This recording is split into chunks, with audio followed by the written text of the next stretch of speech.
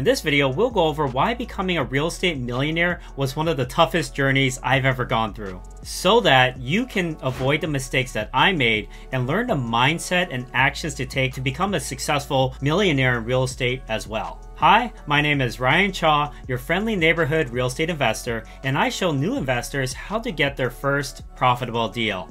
Now, you've probably heard this a million times by now, but the traditional path that we are taught throughout our life is to go to school, take these classes, end up with X degree will get you X job, and X job will pay you X amount. Then, save and invest into index funds, and then maybe someday, when you're in your 50s or 60s, you'll become a millionaire. The problem with this advice is that unfortunately, it's not the real road to success, and not how most millionaires build their wealth. And if you were taught it was, you were taught something that is unfortunately no longer true with today's skyrocketing home prices, inflation, and taxes. In fact, as you can see on this graph, if you saved $40,000 every single year, it will take 25 years to become a millionaire, even knowing that most people can't save $40,000 a year. And as you can see in this CNBC article, if you invest $1,050 per month at a 6% yearly return, you will become a millionaire after about 30 years. I don't know about you, but I wouldn't want to wait 30 years to become a millionaire. Not to mention that $1 million in 30 years is probably worth only about $500,000 today. Every millionaire that I've talked to have said they've become a millionaire in only one of two ways. That is, they've either invested in real estate or they run a business. Or they did both. Now, the great news is that if you live in America and if you're willing to learn something new, you can build your net worth to 7 figures in real estate pretty fast. In fact, I've been able to do it in just 4 years. And I'll tell you about how I did it later in this video, so stay tuned. Now, before I get into my actual story, let's talk about where I started out. So you know that I basically started at $0 where most people start off. And when I began exploring real estate, it felt like, for me at least, being thrown into a foreign country and not even knowing the language. Needless to say, I felt pretty overwhelmed. To make things even worse, I was working a job that had an uncertain future, because I had a manager that didn't like me and threatened to fire me.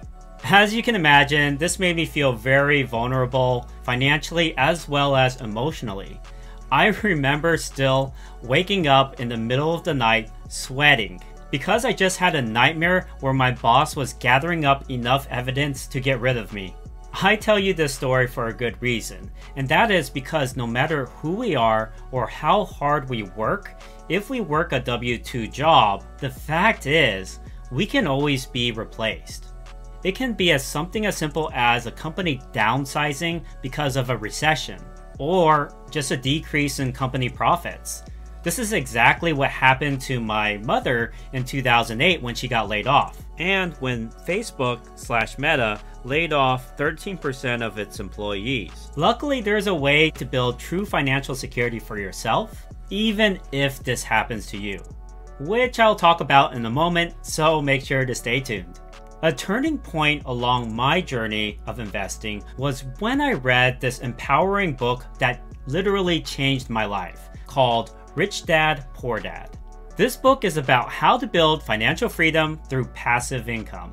And after I had finished reading Rich Dad, Poor Dad, I was completely sold on the idea of replacing my W-2 job income with passive income from real estate, and to build it up slowly while still working my 9-to-5 job. Unfortunately, back in 2016, there was a lack of good quality real estate education. I had no straightforward path to follow, so I had to learn through trial and error, which was really frustrating. And as you can imagine, this led to many mistakes that lost me over $30,000 on my first rental. And I cover these mistakes and how to avoid them in my video titled, Your First Rental, 4 Common Mistakes to Avoid. And I'll put that link down below in the description, so that you can avoid these mistakes as well. Even though I lost over $30,000 on my first rental, I didn't give up because I believed in perseverance. I think I actually got this from my dad. My dad one time argued with an internet provider representative for over 8 full hours, until finally he got our monthly internet bill cut in half for the rest of the year. I learned from this that it pays to become stubbornly persistent when it comes to your goals. However, I didn't want to waste my time in real estate, and I wanted to invest in real estate the smart way. Unfortunately, because I lived in California, it was an expensive housing market, so I literally could not make any cash flow doing traditional single-family home investing. Instead, I tried out different strategies until I stumbled upon a unique one that was highly profitable. I actually discovered this from my friend who bought a property nearby the college and rented out to his college buddies. Not only did he live for free, but he was basically making way more income by renting by the bedroom versus the whole house. I took this one step further and started buying single-family homes and really maximizing the amount of bedrooms I could put in a house. This led me to literally doubling my rental income. And soon I was hooked and hell-bent on mastering this strategy and building a true system around it. This attitude of achieving mastery in a particular field really was the foundation for my success going forward. It's like that Pokemon song that goes like, I wanna be the very best, like no one ever was. And I'll stop now because I probably wouldn't get onto American Idol with my singing abilities. Now, I knew that if I kept at it and kept improving, it was only a matter of time before I became successful in real estate investing. I also learned a second thing along my journey to success, and that is to recognize and use your superpower. For you, maybe your superpower is that you are creative.